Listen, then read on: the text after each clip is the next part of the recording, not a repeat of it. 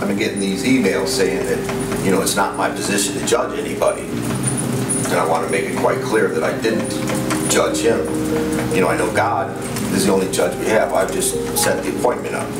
So I don't feel bad for what I did, you know. I feel bad for maybe the families, his family or something. Okay, my name is Sergeant Trofeter. Today's date, 10/29. The time is now 20 minutes after 9 a.m. Interview with prisoner Sandison, is it? Yeah. Okay, go ahead and explain to me basically what you told the staff when you came out of the cell. You know, my bunkie was talking about his crime, what he was in prison for, raping children. I didn't appreciate it, so I killed him. Plain and simple. About what time did this occur? Late at night, you know, probably about, I don't know, in between Bird 11, where can I maybe 12 and 2. More closer to 12. Okay, you got any details you care to add? I mean... No, I just did what I thought was right, you know. That's it. Okay, did you knock him out, choke him out kind of a deal? Is that what it was? Yep, I hit him in his face, and then when he fell out, I took his shoelaces out of his shoes and tied them around his neck and killed him. So he was unconscious at the time. Did you use anything to strike him with, or just hit him with your fist? Just my fist. Okay. Okay. Well, they're probably going to keep you over here in this cell for a little bit. We're going to get you into an observation cell over on the other side. An observation cell? I'm not suicidal. No. It's what we got available. Oh, okay. Okay. So all I want you to do here is just kind of kick back and chill for a little bit, and we'll get this wrapped up. All right. No problem with you guys. All right. That's cool. As long as you're being compliant, we're good to go. Yep. All right. Have a seat. Thank you. All right. With the Michigan Department of State Police. And my partner here is Detective Sergeant Ted Dyer. All right. We'd like to talk to you a little bit about an incident that happened last night. Mm-hmm. Okay. You go by Steve, Steven? Doesn't matter. Okay. Would you be comfortable if I call you Steve? It's fine. Okay. Steve, just because of the nature of the incident last night, I have to afford you your rights. I have to look out for your well-being. Mm-hmm. So I'm going to read you your Miranda rights. Right. Okay. You have the right to remain silent. Do you understand that? Yep. Okay. Anything you say can and will be used against you in a court of law. Understand that? Yes. You have the right to talk to a lawyer and have him present with you before or during any kind of questioning. Do you understand that? Yes. If you want a lawyer but cannot afford one will be appointed to represent you at public expense. You understand that? Yes. You have the right to remain silent, and if you later wish to stop answering questions, the questioning will stop. You understand that? Yes. You have the right to have a lawyer present, and later change your mind, the questioning will stop and you've talked to a lawyer. Again, do you understand? Yes. Okay. Do you understand each of these rights that I just explained to you? Yes, sir. Okay. Are you willing to give up these rights and answer my questions at this time? Sure, yes. Okay. Today is Wednesday, the 29th of October. Yes. And it's currently about 11, probably 53. Mm-hmm. Okay. Like I say, we're investigating an incident that happened last night that you were involved in. Yeah. Why don't you just go ahead and tell us what happened? All right. I had been locking with Ted for about 2 months. Never asked him what his crime was. Never really cared. We got along okay. Never had any really problems. And then, like 2 days ago, somebody had said that he was in prison for CSC. So I asked him about it, and he kind of never answered me. Then last night, about 9 o'clock at night, I guess he decided to clear his conscience or something, but, he told me what he was in prison for, that he had, was accused of raping an 11-year-old girl, and he got 25 to life for it, and, I told him that's enough, I don't want to hear any more, but he just, for some reason, kept talking, and then I really don't have any patience for that kind of thing.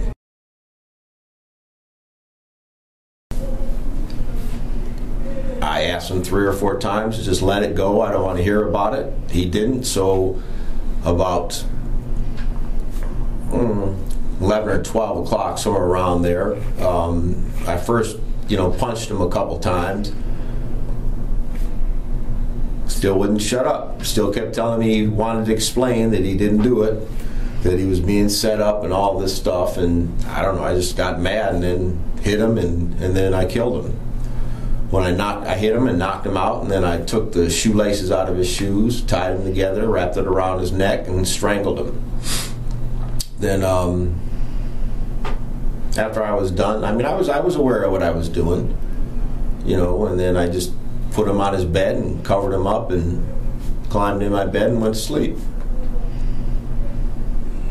And how did this come to the point of being reported? How did the staff become aware? I was going to do it that night, say something to the officers making their round, but I don't know, I was kind of tired and I didn't want to have to go through all the BS, so I figured I'd wait till the morning shift came in, because I got along better with a few of the officers there. So that's what I did. I waited till morning shift, and the first time that they came on, they broke our doors for chow, and I went down and told Mr. Pruitt what I had done, and he put me in the room, and then here I am. Okay. Now, evidently you and Ted have been bunkies for several months. Mm-hmm. Yeah. Have you had any other kind of disagreements? None. You got along good? He was a good bunkie? Yeah. Okay. You've been in the system for a while. Most of my life. Okay. Obviously, you've had bunkies that were not good. No, actually, he's like my first bunkie. Okay. I've never, I've made it clear that I didn't like locking with bunkies, so usually in the past they kind of kept me to a cell by myself. Okay. So this was kind of a new experience for you, having a bunkie. Yeah. And in your opinion, it was going okay? Sure, yeah. Okay. And then, for whatever reason, Ted felt it was necessary to clear his heart, and you happened to be the pair of ears that he decided to confess to, or try to clear his mind. Yes. Okay. So he keeps going on about his personal business, what brought him there, what he did.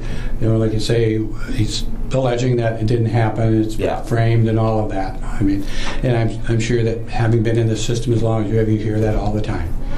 And I guess I'm kind of a firm believer that if you're here and you've gone through the legal system, it's been proven beyond a reasonable doubt that the crime was committed and you're here. Yes, and I also know that, getting 25 years for something like that, it must have been extremely bad.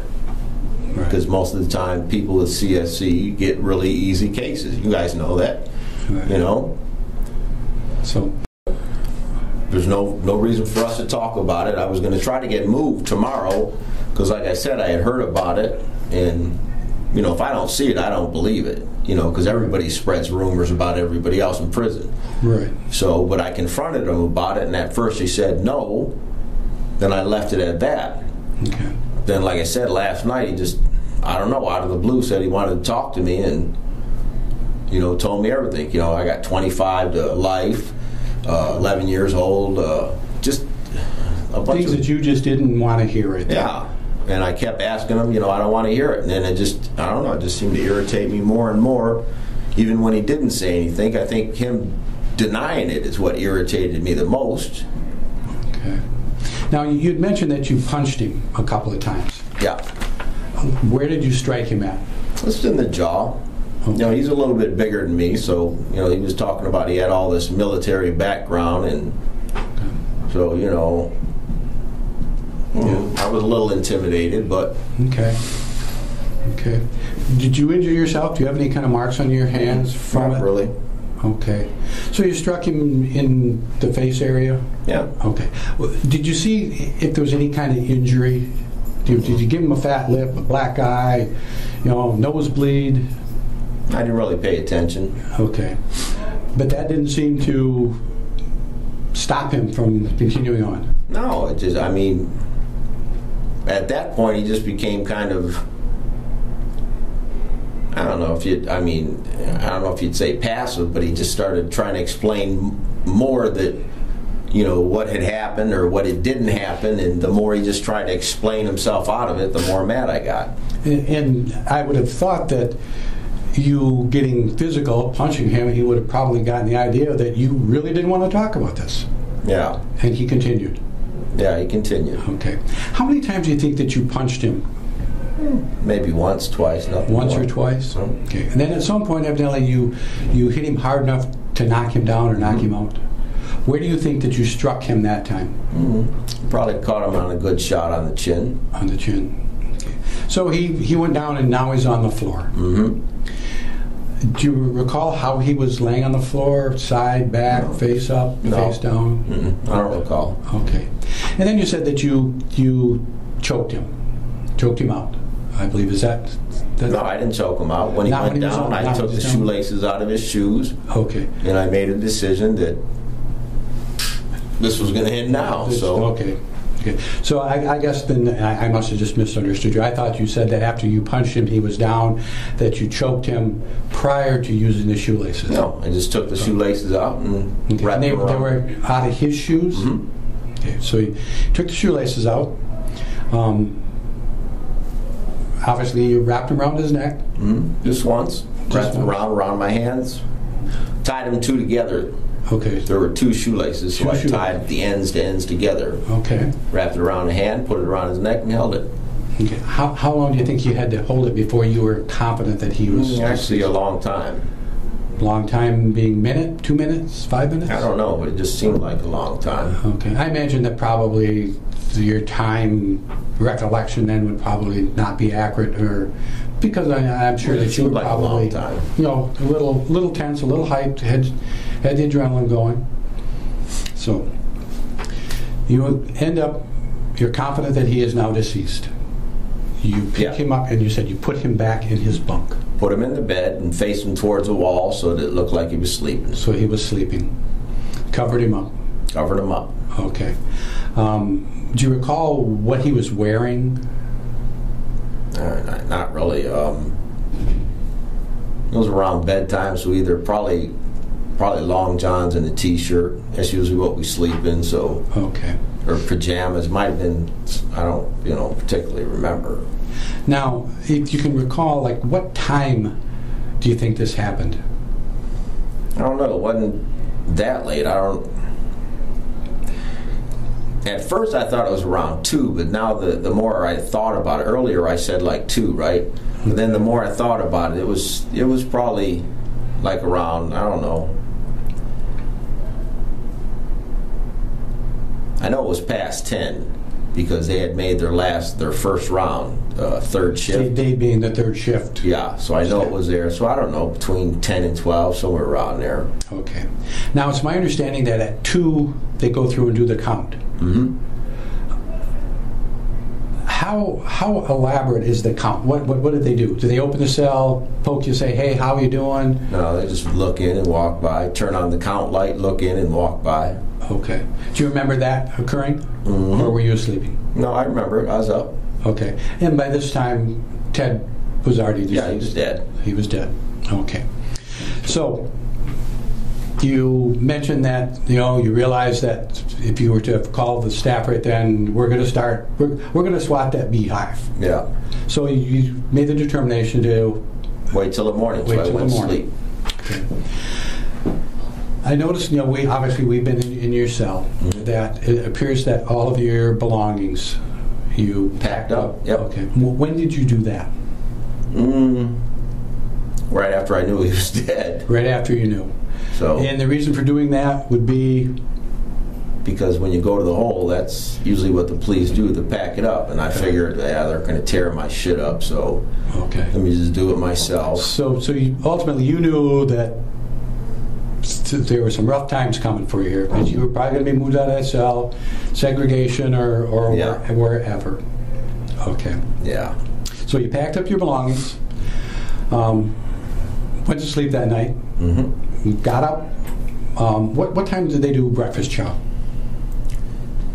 early in the morning, like a little after, between 6 and 7. 6 and 7. Yeah. So shift changed at 6, so between 6 and 7. 6 and 7. So you were allowed out of your cell. Yeah, in fact, I woke up right when they opened my door. Okay. And you got up and you went to chow. Yes, I walked down to the chow hall. I went in, said my goodbyes to a few people, and then went to Officer Pruitt and told him that I killed my bunkie, and he kind of laughed, and because I never had any problems with anybody. Right. So I guess he thought I was playing or something, and then I said, well, no, I'm serious, and then he put me in that room. Okay. Now, would it be unusual, or would the staff think it odd that Ted didn't get up for breakfast? Not really. Not really. A lot of people, he usually goes to breakfast every morning, so I mean, got to remember that I'm on a rock that, let me see, what is it? Kind of like the Troublemaker's rock. Okay. So people are always yelling a lot at night, and you know what I'm saying? So sometimes, he's missed 1 or 2 times before. But it wouldn't be something that, in your opinion, would alarm the staff to have them come and find out why Ted didn't come to breakfast? No. So they wouldn't have, on their own, found him until probably later. Well, I mean, no, I think they probably would have noticed that he wasn't up and about. Okay. So, because morning shift's pretty, when they take their counts, they got to see movement. So, okay. So when they do their count, they would have realized. Yeah, they want movement. Okay. And you were aware of that. I mean, Yeah. you know that it wasn't like you were going to be able to keep him hidden. Nope. So you came right out, walked up to Mr. Pruitt, announced to him, I killed my bunkie. Yep. And at first, obviously, I think that most anybody would look at you and say, yeah, right. Yeah. But you were persistent enough that he then did what? What did he do? I told him, I really did this, and he looked at me and he said, okay, well, I'm going to have to put you in this cell. He put me in the observation cell, and then he went to the bubble and said something, then he went and checked, and then they locked the unit down. Okay. Now, it's my understanding that at some point you gave somebody some shoelaces? Yeah, I was in the observation cell, and my shoelaces were in, and I'm thinking, Jesus Christ, man, they're probably going to kick my ass for having these. I didn't want to, sometimes, because an officer just got stabbed here a little while ago, too, so pretty bad. So they're all on edge, so I was kind of worried I better take these out real quick before they think I'm using it on them or something, Okay. But normally you are allowed to have shoelaces. Yes. Yeah. But because you, under the circumstances, you were put in the bubble, or not the bubble, the observation cell. Yeah. You took your shoelaces out of your shoes. And I noticed you do not have shoelaces now. And those are the shoelaces that you provided to the staff. Yes. What happened to the shoelaces? Flushed them down the toilet. Okay. Now, those laces came out of Ted's shoes. Mm-hmm. Yeah. And then when you were done, you flushed it down the toilet. Mm-hmm. Why would you do that? Because I'm an idiot. I don't know. Obviously I don't think right. I'm in prison for most of my life, so my thinking isn't really rational. I don't know. I just kind of thought that was the appropriate thing to do at that time? Yeah. Yeah. I guess. I don't know. I just, Okay. I mean, because like you've already said, I mean, you knew at this point that Ted was deceased. Oh, I knew it. Yeah. I guess here again, never having been in that kind of a situation myself, I mean, and I'm certainly not going to make judgments as to why you did certain things, but at the time you thought it was best to flush the shoelaces, and that's where they went. Okay. So Mr. Pruitt checks, says, okay, yep, well, I don't know what he did after that. Okay. He's out of my sight. Out of your sight. And then they went into lockdown. Right. Okay. Since then, who else have you spoken to that you may have relayed this? Some clown, some sergeant that wanted to play detective or something. I don't know if you guys know, but he went to asking me a bunch of questions and stuff, and at first I told him, he asked me what I strangled him with, and I said I braided my pubic hair together, and because he was just being a dick about it, you know. Yeah. And you know, I know murdering somebody's not a good thing, but I mean, Jesus, man, if the things this guy did, things he said he did, I wouldn't want someone like that on the street again. So, I mean, and obviously, you've been in the system long enough to know that something as serious as what you just did is going to be investigated, but it's not going to be investigated by a sergeant that works on the. No, and that's why I just kind of fucking threw anything out there, so you just leave me alone, and you know. Now, do you know Mr. McLean? Yes, I do. Okay. Did you have a conversation with him? Yeah, briefly. Briefly? Yeah, briefly. And during that conversation, you recall what you related to him? Not really. I told him, man, that I was sorry that I did it, but, you know, the guy wouldn't shut up, and, you know, he was, you know, telling me about his case, and he just wouldn't shut the fuck up, and... You know, I think I told him that I like Mr. McLean, so I told him, you know, that I had punched him and knocked him out and strangled him. Okay. Something to that nature. To that nature. Okay.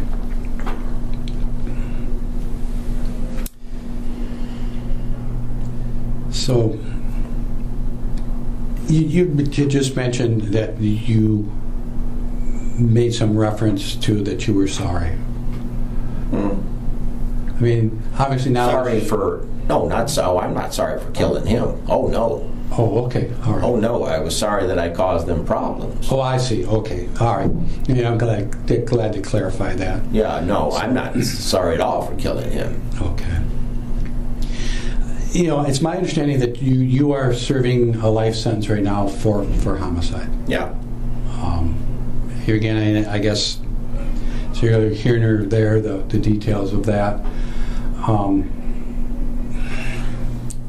I guess my question is, was that the kind of thing that it appears to me that what you did was because of the crime that Ted committed? That I do what's necessary. I do what some people won't. I mean, you guys are cops. You arrest people all the time for stuff that you wish you could shoot them in the face. I already know that. I'm not stupid.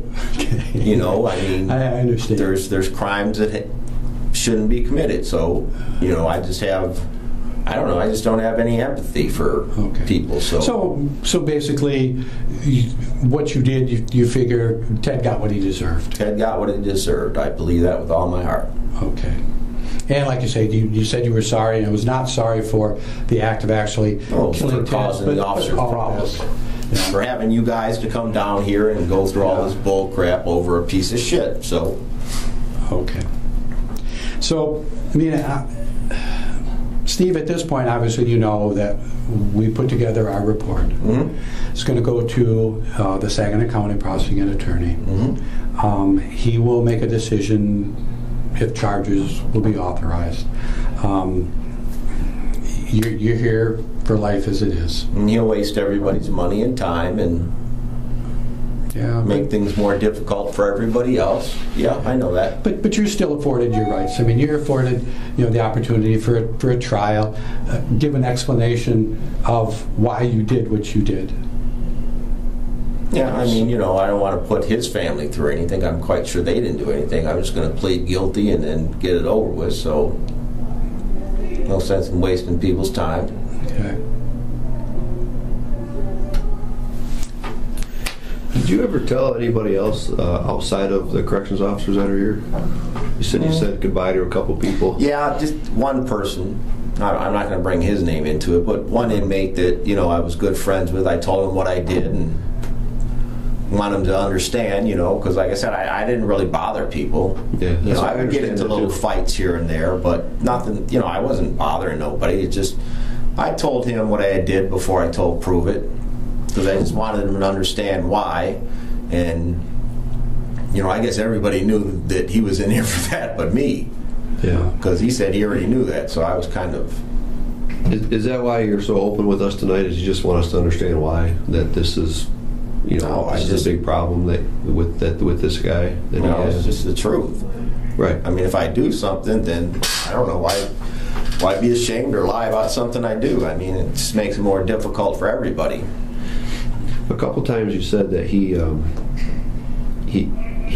trying to deny his charges with you. Well, yeah, he was saying, well, because it got me mad because he, you know, first off, 25 to life. They don't give you 25 to life. Yeah. He said it was his first offense, and then I'm thinking, dude, 25 to life on your first offense? And then he said, well, it was just touching. And then, dude, 25 to life. I'm not a fool. You know, that's penetration. That's bad penetration. Well, then he said the mother set him up, and then he was just a dick, man. I guess what I'm wondering is if you said that he was denying it, but then also he's going into details with you about what had occurred. Yeah. So that kind of contradicts what he's saying, right? and I'm that's it's getting you frustrated because you know that he's lying. Yeah, and I'm telling him this, you know, and you know he's always been lying crazy shit before. But nothing like this. It was usually just bragging old man or something, you know. Yeah. I don't know. Just there's no chance of him harming himself here, killing himself, hanging himself. No, he didn't. I did it. I did it. Oh. I'm just a little. I think you probably said it. But I'm trying to keep track, and I'm slow at keeping track. You knocked him out unconscious. Was he lying on the floor then? Yeah, I got a good shot on him. So there was no struggle or fight while you were choking him? No. He was unconscious? Yeah, he's a little bit bigger than me, so I had to make sure that... Well, because like I said, the first time when he wouldn't shut up, I think maybe once, no more than twice, you know, just kind of hit him. And it wasn't nothing big. You know, I didn't, Then he wouldn't stop. So then finally I just caught him good. Were you guys both standing up in the cell area there by the lockers or between the lockers and the table? Yeah, he was trying to intimidate me. Like I said, he's a little bigger than me, so I'm a small guy, so he's like 6 something. Did he ever hit you? No, I wouldn't let him hit me. So you hit him a few times, but they were quick. Yeah. And then when he fell, do you know if he hit his head on anything when he fell or anything? When he fell, do you know what way he was facing or lying? No, I don't remember that. Did you go right for the shoelaces at that time? Actually, I just kind of, just kind of happened fast. But I remember thinking, and then I seen his shoes were right next to his head. So actually, he might have fell because the locker's right here, and the shoes were underneath the locker. So actually, his head was by the locker. So he didn't kind of like, but more, you know what I'm saying, like went straight down. Okay. Kind of like. And then I seen the shoelaces, and I don't know. I just.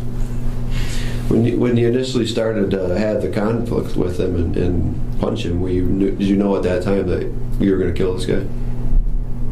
No. When you were laying in bed, did you think about, hey, this guy's not the kind of guy that I like to be around. I'm going to kill him? I don't know if I said I'm gonna kill him.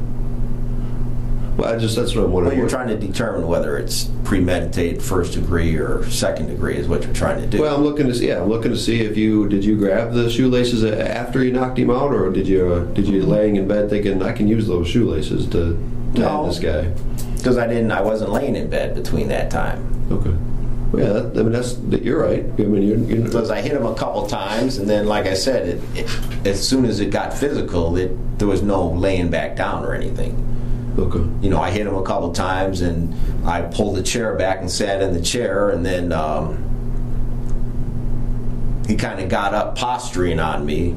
That's kind of like means, he got up like, So I was like, okay, and then I caught him again, and when he went down, I was like, yeah, sucks to be you. And then right at that moment, I was like, yeah, So that's when you decided that you were going to get the shoelaces and strangle him. And you figured it felt like probably a while that you had to strangle him. When he was talking about it, I definitely, in my mind, thinking I should kill him. So, yeah. Yeah, because you didn't like what he did, what he was convicted of. No. Okay.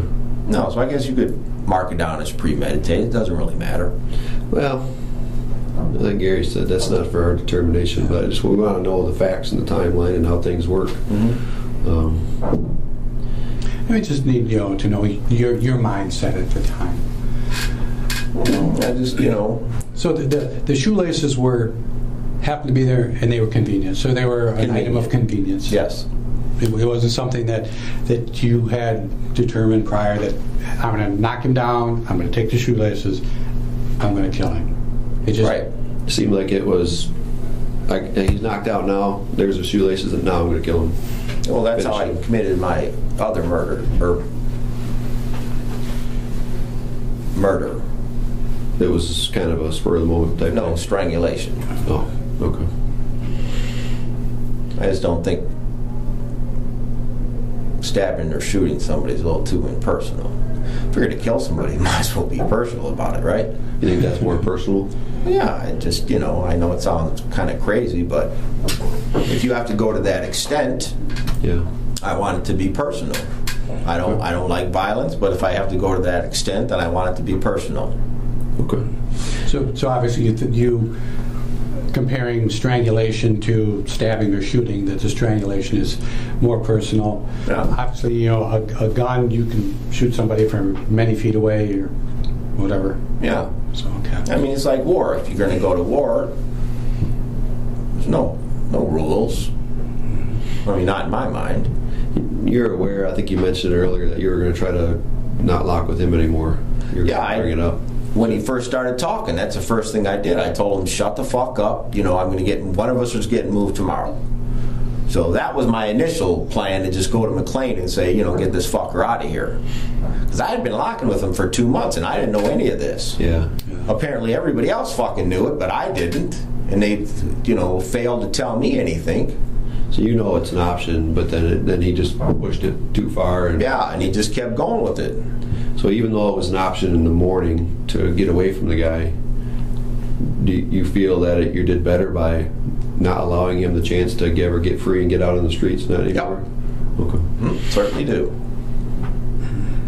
Certainly do. I mean, it's my opinion. I don't think something like that. I've been in prison a long time. I've seen people come back and come back and come back. Now, there's too much shit in the world now. We don't need... I mean, my personal opinion is that people like that should, die. Do you see people coming and going from here a lot? They get released, and next thing you know, they're back in for whatever reason? Oh, yeah. Yeah, this state has no, nothing. This state is nothing. This state just, pushes you out. They don't care what happens to the people out there on the streets. They talk about it all the time, coming back in, about what they're going to do when they get out. Not him specifically, but I hear a lot of child molesters and rapists and murderers and crazy fucks always talking about it, what they're going to do when they get back out. I deserve to be in prison. I can't function in society. I already know that. I deserve to be here, and I accept that.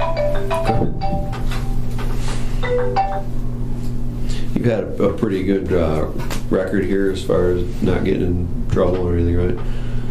No, I mean, it's prison. As much time, yeah, we're all degenerates in here, so obviously something's going to happen, right? I got a few assaults, few possessions of weapons, never towards staff. Okay. Have you ever had... I'm sorry. No, I'm all set. In any other... You said, a couple of assaults, obviously, against other inmates. Mm-hmm. Ever have any kind of criminal charges come out of those, or were those kind of things that were dealt with within the system? Within the system. Okay. So you got, some kind of reprimand through... The regular procedures. Segregation, level 5. Okay. Were you always honest and upfront with those as well, too? This is what happened, this is why we got in this fight, or this is why we did this? Yeah, I mean, it is what it is, right? You have a history of being an honest, straightforward guy, essentially. I just, things happen, you did them, this is what I'm involved in, this is the way it's going. I just don't like stupidity, and a lot of times, me, myself, too, thinks we're nickel slick and can get over on people, and... Okay. Fair enough.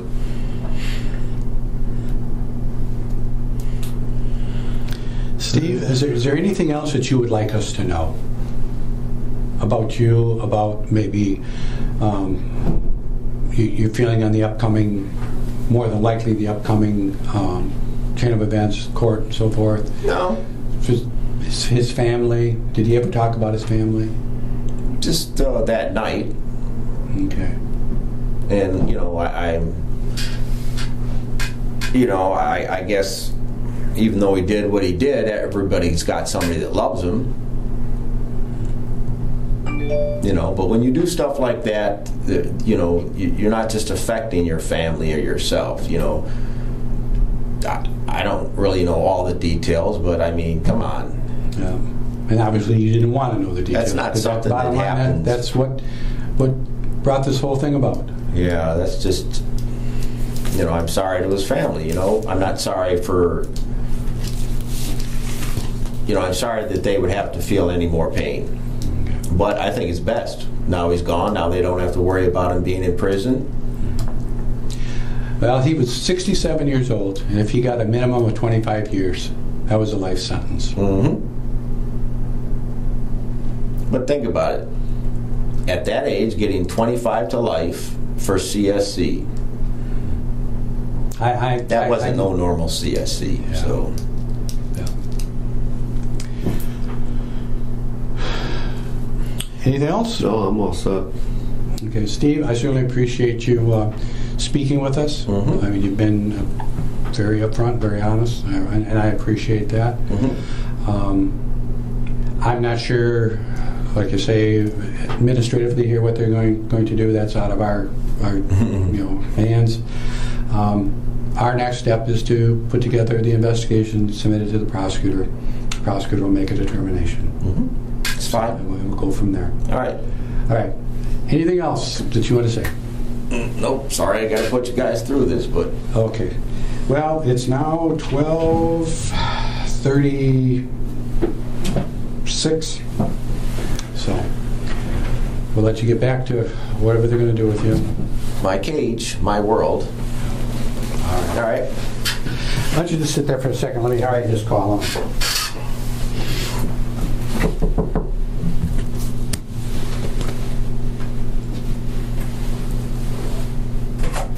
Oh, I can get out.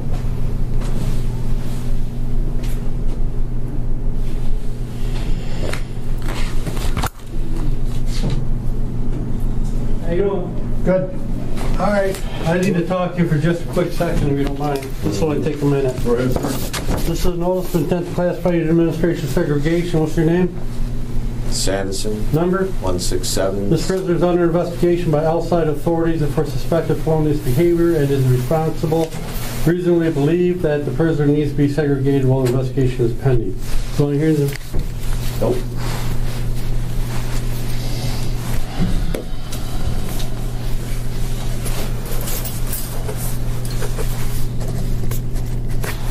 You want to sign for your copy? Yeah. Cleaned up? All right. Right here.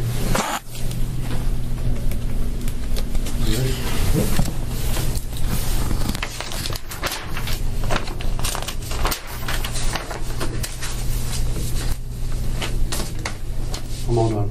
Okay. This will be in your folder. Yes, sir. Since this all happened, it's kind of been, people think I'm some kind of hero, well, I'm actually not. I just, did what I thought was best in the time that I was given. I don't know, I've been getting these emails saying that, it's not my position to judge anybody. And I want to make it quite clear that I didn't judge him. I know God is the only judge we have. I've just set the appointment up. So I don't feel bad for what I did, I feel bad for maybe his family or something. But as far as remorse towards him, no.